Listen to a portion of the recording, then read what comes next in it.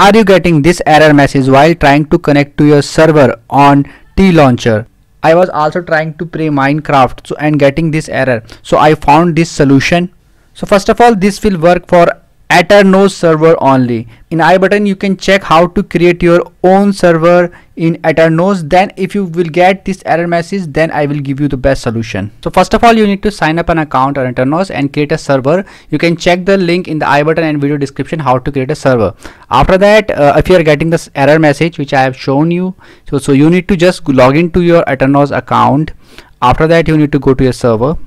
Check that, make sure your server is online or offline. If it is showing offline, you need to just click on start. So now it is showing online. You can see here there's a pencil button, you can see edit button. You just need to click here. Herein you need to turn on two options. First, cracked you need to turn on. This is already turned on for me. If it is not turned on, you need to turn it on. And second option is whitelist. So turn it on from here.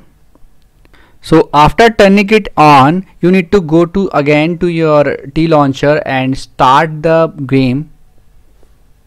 Now just click on your server which is showing online. You can see here it is showing online. Just click on this.